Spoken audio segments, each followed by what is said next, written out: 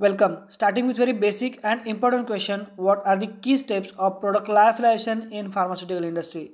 Very first step, formulation. Here product is formulated with stabilizers, excipients or buffers. Second step, freezing. Here product is frozen at controlled rates for minus 40 degrees Celsius to minus 80 degrees Celsius.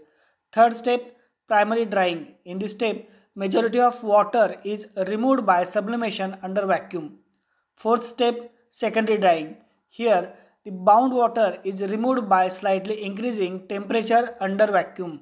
Fifth step, cooling. Here, product is cooled to room temperature to preserve its structural integrity. Sixth, very important and final step, sealing and packaging.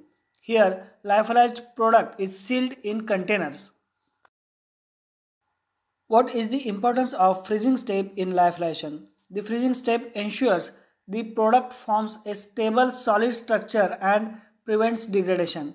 Proper freezing also ensures uniform ice crystal formation which facilitates efficient sublimation during primary drying. Reference ICH Q8R2.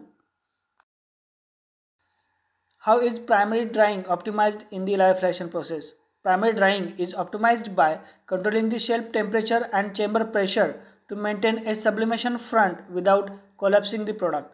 Careful monitoring of the critical temperature prevents structural damage. Reference USP chapter number 1118. What are the critical parameters monitored during the lyophilization process? Critical parameters include shelf temperature, chamber pressure, drying time and residual moisture content in the product. These parameters ensure the efficiency and quality of the lyophilized product. Reference EMS Annex 1.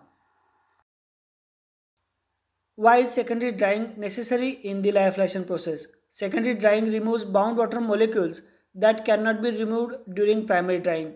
This step is essential to achieve the desired low residual moisture levels, ensuring product stability during storage. Reference USP chapter number 1118. What are common challenges during lyophilization and how are they addressed? Challenges include product collapse, incomplete drying, sublimation difficulties, and long cycle times. These are addressed through robust cycle development, understanding product properties, example, glass transition temperature, and optimizing equipment settings. Reference ICH Q10. How is residual moisture measured in lyophilized products? Residual moisture is commonly measured using Karl-Fischer titration or loss on drying methods. These techniques ensure that the product meets specified moisture content limits. Reference USP chapter number 921.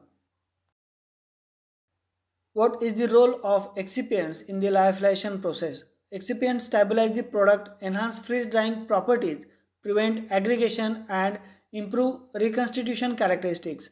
Example includes cryoprotectants like sucrose and mannitol. Reference guideline ICH Q8R2.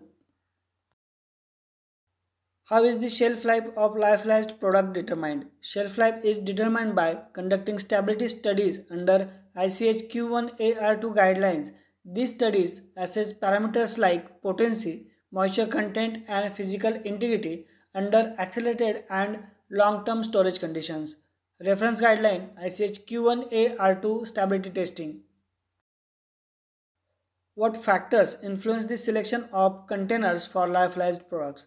Factors include material compatibility with the product, moisture barrier properties, sealing integrity, and the ability to withstand vacuum conditions.